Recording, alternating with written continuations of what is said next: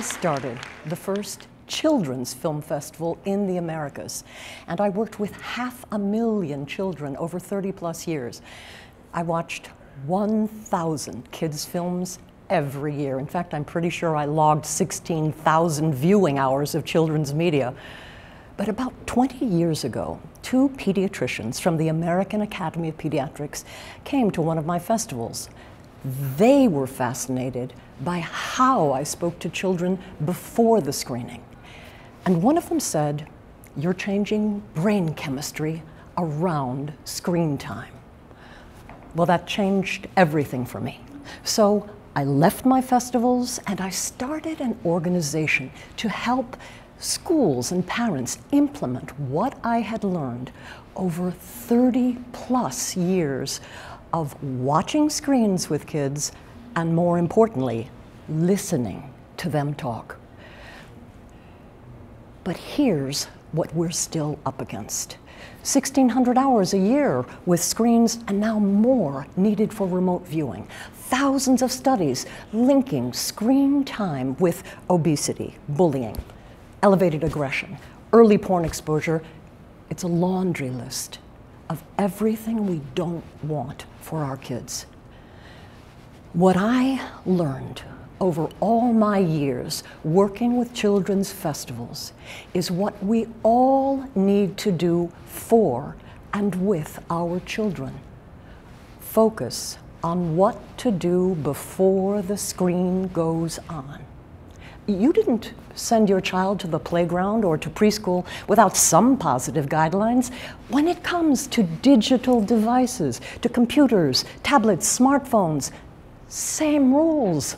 The same values and courtesy and kindness and caring that we use in our families apply to the way we use digital devices. So what I did was to create a program that took everything I'd learned and I brought it to schools for teachers to train students. And I wrote a book so parents could use these techniques at home. In all my programs, we prime children's minds before they start using electronic screens. By doing this, we are helping children to be mindful instead of mindless users of technology. We call it turning on the mind before turning on the screen. So, what do? There are 2 parts to the approach: the kinesthetic physical part and the intellectual academic part. You see, children need to use their physical bodies and energy to learn, and here's why.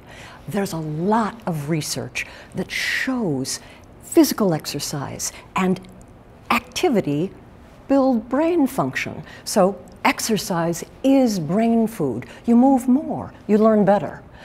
So I created a series of fun, fast, brain-body exercises and micro movements that teachers and parents and kids can do anywhere.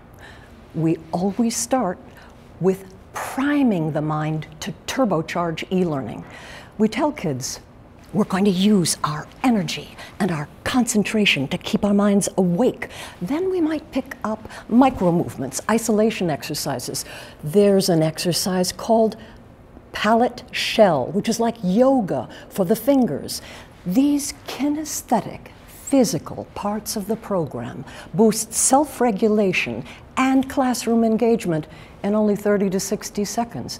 Parents and teachers can then go right back to the lesson they've planned. These are timely, simple strategies that turn remote or real classrooms into dynamic learning environments. The second part of the program is intellectual. We take that elevated energy and focus and use it to build social, emotional, and academic learning in an inquiry-based, child-centered approach. What we do is teach literacy, emotional intelligence, and higher-order thinking through close analysis of short, story-based videos using a technique that we call pause and question, or P&Q. When we pause a video, we'll ask questions like, what do you think that character is feeling right now? Or is there any clue on that screen that might tell you what the character is feeling? So during pause and question, we are drilling down into how children watch and helping them understand what they're feeling and thinking while they're using technology. When you put these two engines together, the kinesthetic brain-body part and the academic social-emotional learning part, you get true accelerated learning.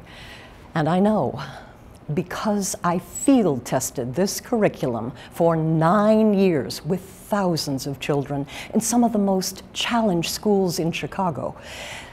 I worked in schools where 100% of kids lived in families with incomes at the federal poverty line, where 20% of children in a single classroom are on the autism spectrum, or 40 languages were spoken among the student body. The results never failed to astonish. In 2014, one principal came to 4 sessions of the 12-week program. Principals are busy, so I asked her, "What are you doing here? I mean, don't you have to run the school?"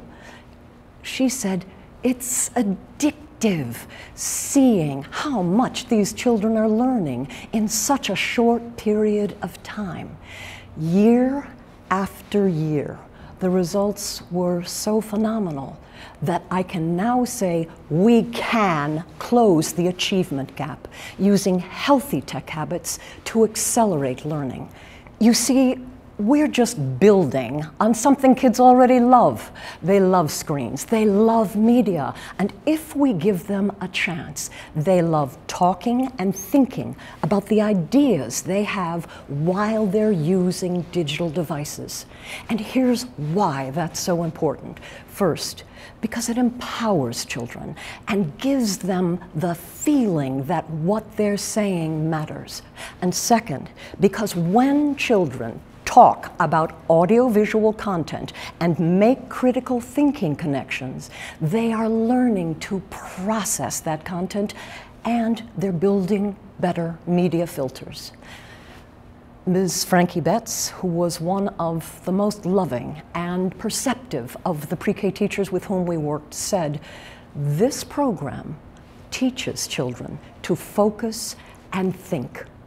Well, Ms. Betts inspired me because she echoed anthropologist Margaret Mead, who said, "Don't teach children what to think, teach them how to think." And that is the greatest gift we can give our children, inspiring them to love thinking and learning.